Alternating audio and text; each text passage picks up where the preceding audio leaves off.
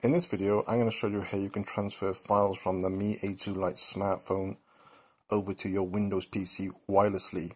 For this, there is an app already pre-installed on this particular phone. It's called the Mi Drop app. So if you swipe up and see all your apps, now I'm using Android 9. If you're still using Android 8.1, it might look a little different, but it should be the same kind of menu system. So what you want to look for is the letter M. It should be in alphabetical order. So you can see here the Mi Drop or Mi Drop. So click on that. Now what you want to do is to click on the three dots in the top right hand corner. Then select Connect to Computer. Then click on Start in the bottom. Then in my case I have an SD card and of course the internal storage on the phone. So I'm going to select internal storage, which is where most of my files are stored. Now you can see there's an address here which is an FTP address, which allows you to enter the address into your computer's web browser. So you can use kind of any web browser such as Firefox or Google Chrome. So the next step is to basically type this into your browser. So I'm going to go into my desktop mode and carry on the tutorial from there.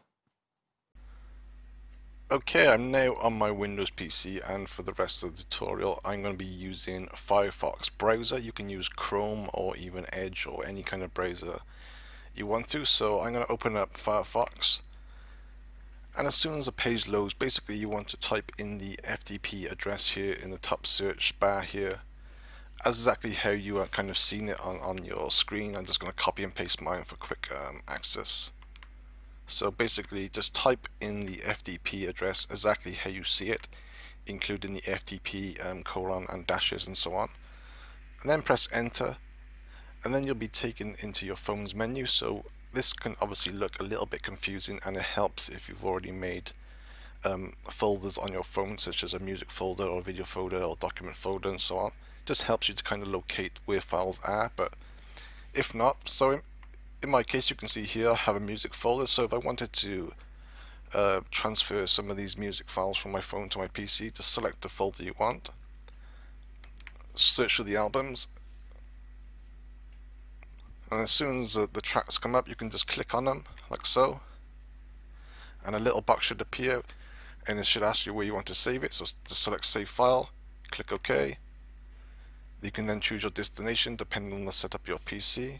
So just click Save, and that file's now been downloaded. You can see the little bar up here has now been completed, and that should be in my downloads folder.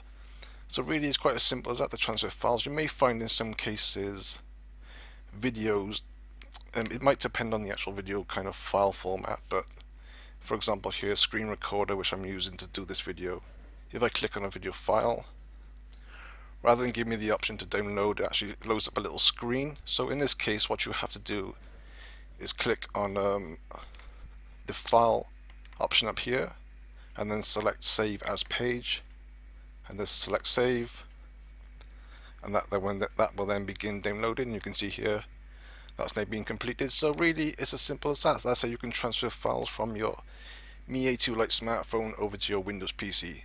Thanks for watching.